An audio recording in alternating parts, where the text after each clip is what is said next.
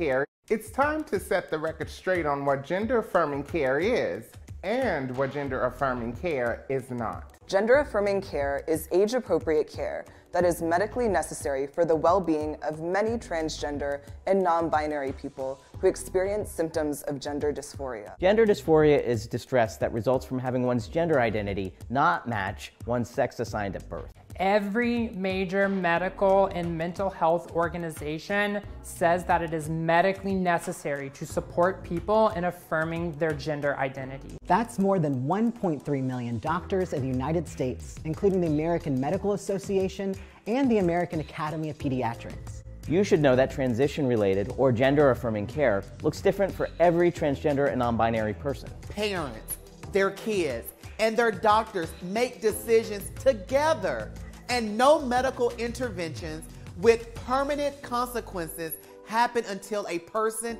is old enough to give informed consent. So what can gender-affirming care look like for young kids? For most youth, transition is entirely social. It might be a new name, a new hairstyle, new clothing.